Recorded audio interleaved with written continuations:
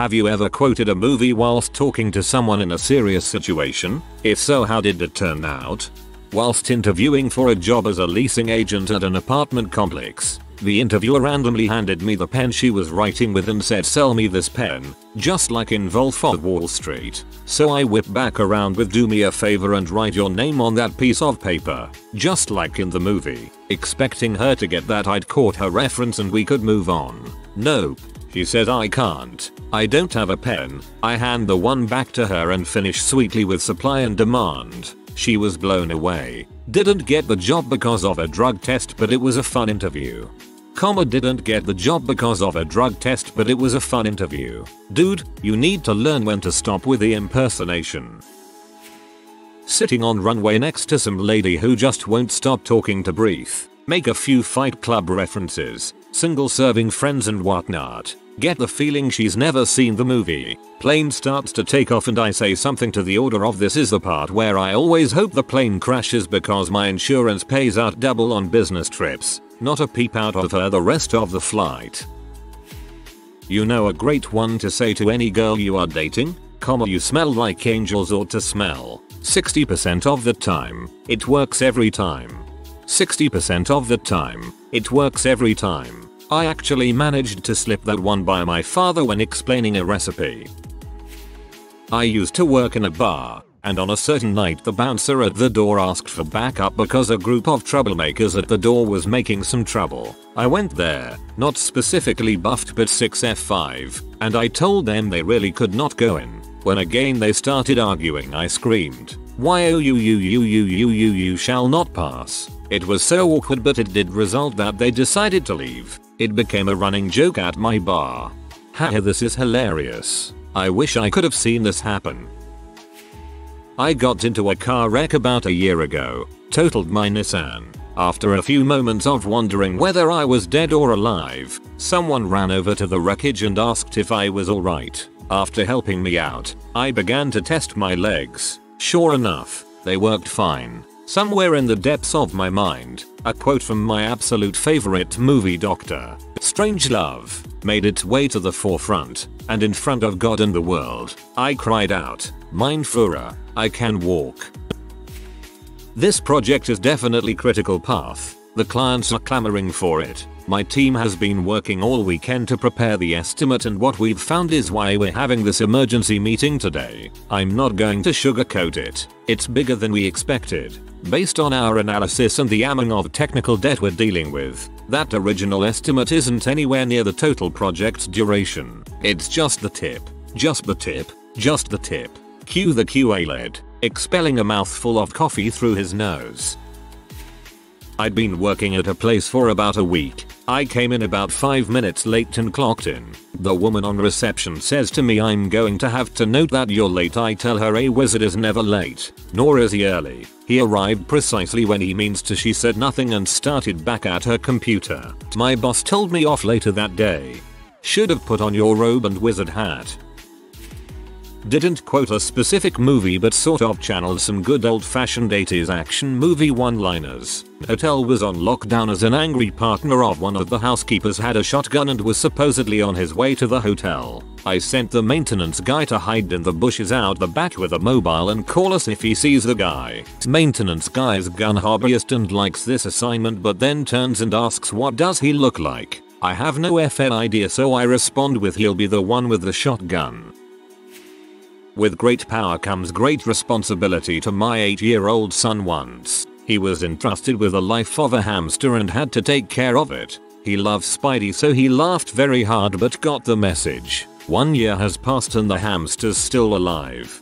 Oh god, I misread that last sentence as 1 year he passed and the hamster's still alive.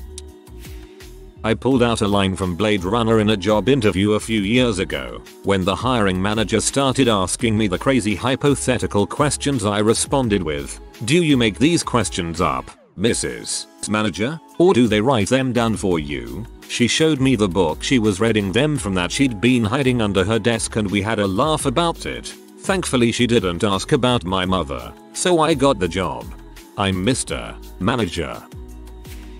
All the time in writers' workshops, I just change notes to words and quote Emperor Joseph in Amadeus. My dear young man, don't take it too hard. Your work is ingenious. It's quality work, and there are simply too many words. That's all. Just cut a few and it will be perfect. If they ask which ones, I tell them the adverbs. Not the adverbs. Slowly surely really learn your adverbs here. During my performance review, my manager told me even though your execution has been great, you have not done things to go above and beyond. You have to do those to get promotion, to which I said, well, that's just like your opinion, man. My manager did not get the Lebowski reference and he looked at me with all the confusion he had. That is amazing. I once fell asleep during a sales meeting at an office job I hated. My head rolled back and I hit it on the ledge of whiteboard. Frick, I said quietly, as I rubbed the back of my head. Is there something you wanted to say? My boss said, fully stopping his lecture about whatever. Nothing, sir. Just a little excited to get out there and whoop ET's butt. The room laughed, including my boss, who later that day told me to nut up or shut up. I was meeting my girlfriend's boss for the second time and he could remember my name. So I said it's okay. I wouldn't remember me either, which is from American Beauty. But it made it super uncomfortable. Oh honey, don't be weird. One time I was out to eat with a friend, and when I returned to the table from the bathroom, our food had arrived. So I quoted the whole Pulp Fiction, "Don't you just love it when you come back from the bathroom and find your food waiting for you?" But she didn't get it, so I let it go. And then we just had a discussion about how nice that was. I guess it's not the most memorable quote from Pulp Fiction. And then you ask her if she speaks English. Mother. Never give up. Never surrender. They thought I was cheesy but went along it. They did not recognize the greatness of the quote. By Grab Hammer. What a savings. When discussing problems with software that has become corrupted and can't be fixed, I have said nuke the site from orbit. It's the only way to be sure, by which I mean complete uninstall and reinstall, recreate the database, revert to the last good backup, etc. And speaking of aliens, I have always wanted to, at the end of meetings when they ask any further questions, raise my hand and say, how do I get out of this chicken shit outfit? Probably wouldn't go over too well though. I like to reply to people questions with a childlike affirmative. Some people get it and I get a nod of agreement. Others think I'm weirdo who likes talking like a young girl. First week in a new job as a tech specialist at a high school. I don't know anybody. This cute English teacher comes storming into the library one afternoon while I'm working on a printer. This teacher, bless her, is not very tech savvy. She knows how to use computers in a very limited fashion at this stage of our friendship. You, computer dude. Why is the new gradebook system so confusing? Me, I don't know. I don't know a thing about the new LMS yet. I'm just here for the printer. I know it's not your fault. I'm just venting. I mean, whose idea was it to use one LMS for lesson plans and another for attendance and gradebook? Big awkward silence of a few seconds here. I don't have an answer, so I get flustered because she's cute and I wanted to disarm her hostility. So without thinking my next words through, I say, I don't know, mom. Some people juggle geese. Her eyebrows arch. She tilts her head to one side, narrowing her eyes. I'm thinking I blew it. There's no way that was appropriate and she's going to think I'm a total weirdo. Then her frustration melts away into curiosity. Did you just quote Firefly? Me. Did we just become best friends? I was working at a software company that was making some pretty complex control software on site for a customer. They were in turn selling that software as part of a top-down solution to their customer. Things were not going well because they made some promises about our development that they did not tell us about beforehand. We found out about this maybe a week before the date they promised. Naturally, there was no way it would be done before then. We were working very hard to get stuff done, but the software involved motion control, potential damage to hardware, and possible injury to the user, so it was very painstaking. One day the end customer shows up and wants to have a come to Jesus meeting. We get called in and questioned about who knew what and when. After the meeting, the representative to us from the middle company comes in and apologizes to me, saying, I'm really sorry, we did not expect them to do that. We had no idea it would turn into such a Spanish Inquisition. I looked him right in the eyes and said, well, no one ever expects the Spanish Inquisition. He nodded. Having no idea what I was talking about and left. I turned to the room and the other software developers all chuckled. The opportunity of a lifetime. I quoted a Monty Python sketch to my wife and 5-year-old daughter. My wife mentioned something about an argument between two kids, and my daughter said, "What's an argument?" I instantly replied, "An argument is a connected series of statements intended to establish a proposition." Wife looked at me amazed that I could come up with such a concise definition so quickly, but I really wish she said, "No, it isn't." Yes, it is. It isn't just contradiction. Obviously not serious but kinda relevant. Was in a threesome and the guy was going down on the other girl and she was really into it, moaning and moving. When she was done and he came over to me, I said, "I'll have what she's having," and winked. Well, he didn't get it. He just had that weird look on his face, then just went down on me. I felt awkward. This is freaking hilarious. We were talking about whether any one vote meant anything. I said, "If we stop breathing, we'll die. If we stop fighting our enemies, the world will die." He didn't get it and could not see my point. I gave up, but he wasn't the enemy. Nearly came off the road while driving with a friend, him behind the wheel. Apparently, my cry of "now this is pod racing" wasn't appropriate. Apraqualmums. I quoted a line from the movie Hudson Hawk when I was debating economics and the gold standard with a guy at work. He recognized it, which surprised me because that movie is pretty obscure. We laughed our asses off and been friends ever since. Love this movie. Upvote for taste. Checking someone out at the local grocery store. Me. Your total will come to $4.20. Customer. It's in the machine. Me. To myself. We can rebuild him. Customer. Stares confused at me until the receipt prints. Me. Have a good day. Had to read your entire post before I understood the context of checking someone out. I'm over here like, dude, that's the least smooth thing I've ever heard. Thought it was funny to shout "you're out of order" at the traffic judge. Spent a few hours in the lockup for contempt. I'm sure it's the court version of "it must be free to cashiers." Whenever someone says that they're making their way downtown or walking fast or that they're homebound, I usually just start speaking the lyrics of that Vanessa Carlton song in the form of questions posed to the person, until they get it or get weirded out. I don't know why I can't understand this. Why am I so stupid? Hey, it's not your fault. I know. Look at me. It's not your fault. I know. It's not your fault. Comma, I know. No, you don't. It's not your fault. Comma, don't frick with me. Breaks down crying. It'll do this in situations when people make really small mistakes or blame themselves over something small. When they get the reference and go along with it, it's awesome.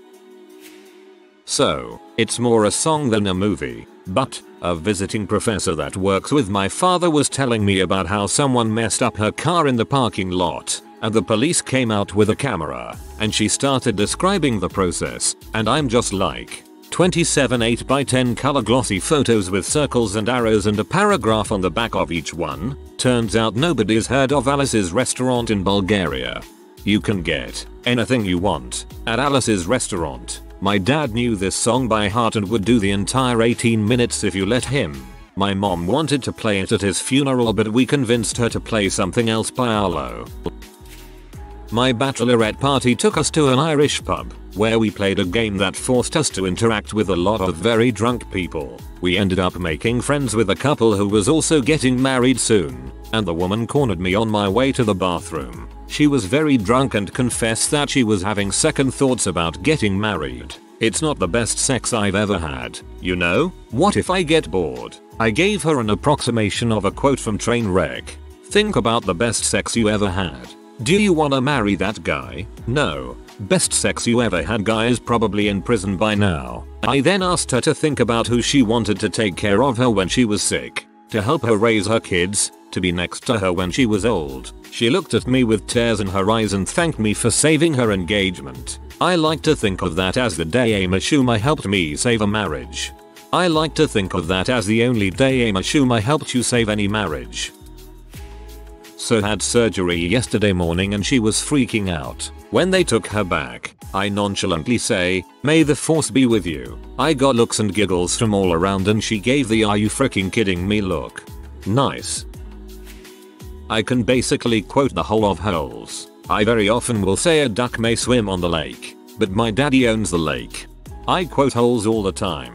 The easiest go to being I can fix that, and when something bad happens I'll blame it on my no good dirty rotten pig stealing great grandfather, and randomly throw out my thoughts on any given day. It should be no labor to be nice to your neighbor pops into my head without warning. One of my favorite movies of all time. I was having a political argument with a friend and he started to say "suppose you were," when I cut him off with "I do not entertain hypotheticals. The world as it is vexing enough," which is a quote from True Grit. He looked perplexed for a few seconds and then told me to frick off. I won that round. When I was 16 my brother showed me my now favorite movie, Repo, the genetic opera. It's a musical, if the title didn't give that much away. Anyway, I got back from school one day and my dad wasn't home. I turned to my brother and, Paulie, sang "Where the frick is dad, brother?" He turned to me and replied he left me in charge. Sister, me and my brother haven't always gotten along, so little moments like this mean the world to me. OMG, I love Repo. Any chance to scream "Daddy's girl's a freaking monster" is fun. A girl was getting mad and yelling at me, so I told her I have to return some videotapes. And then I got yelled at because Blockbuster was out of business for years and even DVDs were being phased out. Yep, like I said, they are really late. Gotta go. My ex-girlfriend had an eating disorder and struggled with depression. I found it hard to support her because there was little I could do about the issues themselves. But I could be there for her and do whatever I could to make her happy. So while we were talking about it and she said that it shouldn't be my problem to deal with and I shouldn't have to have it weigh on me too. So I said I can't carry it for you, but I can carry you. She loved LOTR, so it meant a lot to her. Our LT in Afghanistan was giving a little speech before we headed out on a night op. At first I thought I heard perhaps it's fate that today is the 4th of July, and you will once again be fighting for our freedom, and I was like, that sounds familiar. He went on a bit more, then he let loose with, "We will not go quietly into the night. We will not vanish without a fight. We're going to live on. We're going to survive. Today we celebrate our Independence Day." Another one. My first week in a new office, I barely know the people, and one guy is helping me set up my desktop environment. I was doing something wrong and he told me the right way to do it. After it worked he said, "See, I told you that would work." I said, "Yes, you're very smart. Now shut up." Instantly regretted it, because I have no idea who this guy is, what he's into, and I basically just told a supervisor to shut up. He leans back in his chair smiling and says, "Will there be fencing in this story? Fortunate save." At an interview for a job at a math camp, guy asks me what topics I'm into, and having already established we are both nerds I say fractals ever since I watched Frozen and he responds, "That movie is how old now? Just let it go." My co-worker at a grocery store filled out his entire annual performance review using nothing but movie quotes and song titles. They basically just gave everyone a nickel raise per year unless you were really crap, so it didn't really matter anyway, but it was amusing enough to see him hand it in. I think one of the managers wound up telling him it showed he didn't take his career as a cartby bagger seriously. I was in a boardroom discussing a new product and comparing notes to a previous product that didn't fail but wasn't great. During this meeting we were discussing how to make this new product better and how to adjust our approach to get improved results. I boldly proclaimed, "If there's a new way I'll be the first in line, but it better work this time." And that's when I learned engineers aren't generally Megadeth fans. I was working as a waiter and we had this crappy system where you went around calling out table numbers rather than having set tables. Anyway, I go up to a table I'm pretty sure is the right one and double check their order with the mum, and the kid says to me, "These are not the droids you're looking for." Not me doing the quote, but totally made my day. Should said, "I'm sorry, this is the wrong table," and walked away. Few years back was dealing with some know-it-all and he was getting on my nerves. I asked him, "Well, do you know the airspeed velocity of a swallow in level flight?" "Through a number," So you don't everything. STFU. That's not really fair. You should have specified that it wasn't Leighton. I ran into my ex-boss once who was supposed to be there when I got laid off. She feigned sickness, running home while her supervisor had to do the deep himself. So I let her have it, ending with a line from Source 6. You look at Emmy when you're killing Emmy. What can I say? I was pretty worked up. A friend of mine found out his girlfriend was cheating on him. I told him life is like a box of chocolates. You never know what you're going to get. Apparently you got a hoe. Made him laugh, haha. A young female co-worker was putting on some hand lotion. I murmured it rubs the lotion on its skin or else it gets the hose again. She just stared holes in me. I didn't do anything like that again. If you are new to the channel, you can subscribe. I publish new videos every day. Until then, check another video.